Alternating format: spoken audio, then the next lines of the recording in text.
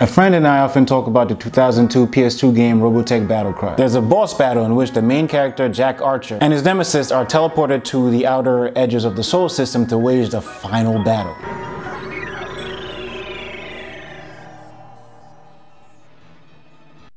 Jack Archer, you have managed to best my finest warriors. Even if you manage to win this battle, you shall surely die with me, here in the vacuum of space. Pretty standard cartoon villain stuff here. But what I found so striking about this is that after emerging victorious, Archer's ship simply drifts until he runs out of oxygen. The oxygen's too thin for me to talk anymore. I guess it's a good time to go. That was the end? We all thought somehow he'd make it back. I remember so many people being revolted about this. What about everything you have to do just to get there, only to die? How absurd is that? This was the first time that my friend and I grappled with an intriguing existential and ethical dilemma, the implications of which helped us understand a fundamental principle of success that has helped me overcome adversity, and is without a doubt one of the main reasons I'm here before you today.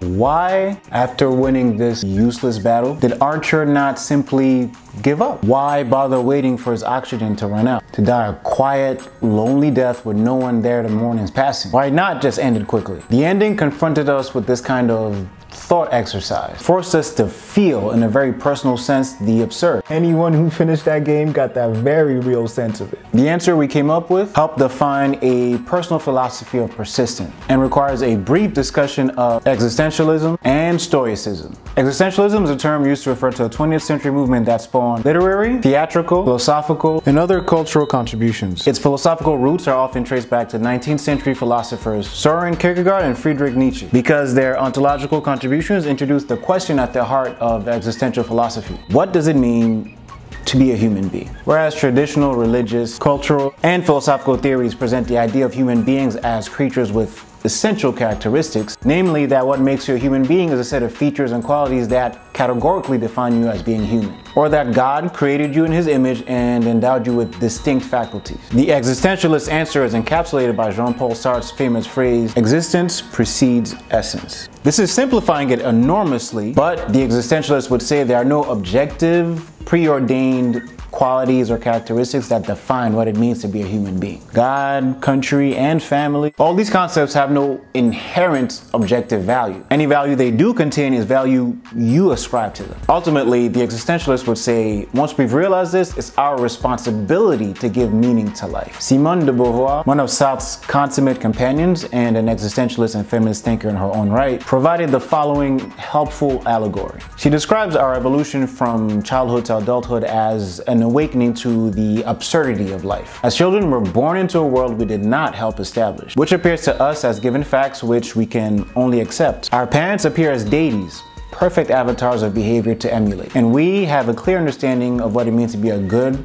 or a bad child. The world thus has clear and easy answers to our questions. Eventually, this solid understanding of the way things work starts to crack as teenagers. We discover the centrality of our subjectivity. We notice the weaknesses and imperfections in adults. We discover reality and that we have to take responsibility for our actions. She says we come to realize our freedom, but it's a mixed blessing. For the teenager, the world is no longer ready-made. Freedom is then revealed, and she must decide upon her attitude in the face of it. The existentialist would say the categorical precepts we live our lives by have been devised precisely so that we don't have to take up the responsibility of coming up with an answer ourselves, because someone has already come up with the answers and given them to you. But these concepts, these ideals, these principles carry no more value than if you come up with them yourself, meaning it's your responsibility to ascribe them any value or not to. But even if you do, even if you come up with your own set of principles, they don't have any objective inherent value in and of themselves. According to the existentialists, nothing has intrinsic value in the universe. Things just are. They exist.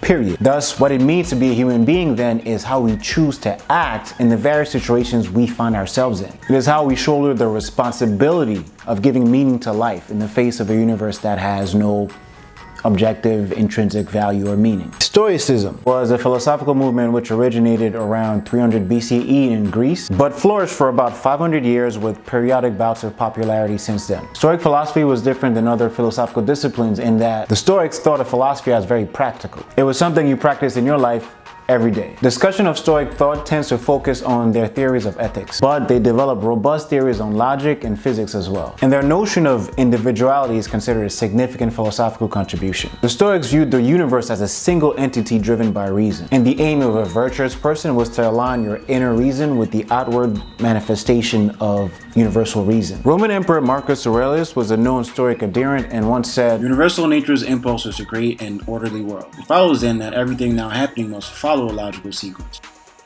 If it were not so, the prime purpose towards which the impulses of the universal reason are directed would be an irrational one. Remembrance of this will help you face many things calmly." Marcus Aurelius is basically saying here that everything happens for a logical reason. Because if things didn't happen for logical reasons, all existence, the entire universe, would be irrational. Where have I heard that before? However, scholars have noted that action is the practical end of Stoic philosophy, and this is what calls for ethical guidance. Stoic ethics focused on the question, what should be the character of human conduct in the face of trials and adversity that affect us throughout life? Stoics believed it was critical to control the influence of emotions on one's judgment. To do so, the Stoics refer to the doctrines of apathy and self-sufficiency. This is not apathy in the modern sense of being indifferent or having a lack of enthusiasm or concern. It's described as the ability to prevent your emotions from overriding your reason or faculties of judgment, to avoid making bad judgments. On this topic specifically, Epictetus, a 1st century freed slave and prominent Stoic thinker, once wrote, "What upsets people is not things themselves, but their judgments about the thing. For example, death is nothing dreadful, but instead the judgment about death that it is dreadful, that is what is dreadful. So when we're upset or distressed, let us never blame someone else, but rather ourselves, that is, our own judgments."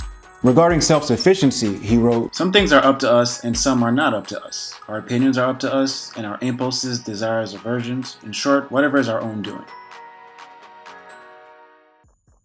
Our bodies are not up to us, nor are our possessions, our reputations, or our public offices, or that is, whatever is not our own doing. The things that are up to us are by nature free, unhindered, and unimpeded. What is within your control is your way of dealing with appearances." Essentially, the Stoic ideal is a person who develops inner toughness by focusing on her inner faculties and resources so as not to be deterred or influenced by external circumstances, which quite often could be negative or downright absurd. So, applying these two disciplines to our thought exercise, my friend and I came up with a twofold response encapsulated by these two philosophies. First, the action we would decide to take would be to try to get back to Earth, regardless of the futility of the effort, regardless of its chances of success. It's really a philosophy of intentionality. If, for example, you adopt the existentialist thesis that there's no objective meaning to life, then in theory, you or anyone could have given up on life from the time of your birth. Well, maybe not from the time of your birth, since there are exigent circumstances that would prevent you from doing that. But under the existentialist thesis, one could have given up on life from the moment of becoming aware of its ultimate absurdity. Our answer in this context is to just keep going. Under this thesis, Archer's life had been absurd since before he ended up at the end of the solar system, before he became a fighter pilot, since his birth. The absurd stretches farther and much wider than we initially thought or really understood. So all the actions and decisions taken since that moment of consciousness or awakening, as Simone de Beauvoir put it, are an effort to give meaning in a state of meaninglessness. And just as likely, one can decide not to do that. One can just accept to stop, or passively wait for the end to come. Again, under the context of this thought exercise, there's no moral inferiority for deciding to do so. But we decided to define our existence as human beings by taking actions that would honor the decision to keep going, no matter what, no matter how. To take actions to maximize your potential to keep taking another action and another one, to keep existing. Second, this internal and philosophical decision to keep going is paired with a Stoic commitment to doing the most fundamental, basic, most elementary thing that you can do to guarantee that your goal will be met. This is Stoic in the sense that it's an internal, apathetic, non-emotional, just a cold, just dead set determination that once you set a goal, to make sure your goal comes to pass. This means even if there's a less than 1% chance of it actually happening, if that 1% is all you have, then you just commit to doing whatever it takes to do it. Cold, no matter how ludicrous, no matter how simple, no matter how difficult, no matter how time consuming, no matter how basic and elementary. In other words, just do what will get you to your goal. Period. So going back to our thought exercise, if we were stranded in outer space with no chance of ever making it back, our goal, even in this context, would be to try to get back to Earth. How would we achieve that? Well, by walking, or in this case, the equivalent of walking, which would be to set the ship in the direction of Earth and just drifting until you get there, no matter how long it takes, no matter if we would be there to see our action come to fruition. This concept and this practice is what we called walking. We conceive it as the most basic, fundamental way to ensure an outcome, to make sure that a goal you've set for yourself will come to completion. Takeaways: the willingness, the drive, the commitment to doing such a monotonous, rote task in order to get something done. That is what we call walking. This concept applied to other areas of life I found extremely powerful because it instills the mentality to just like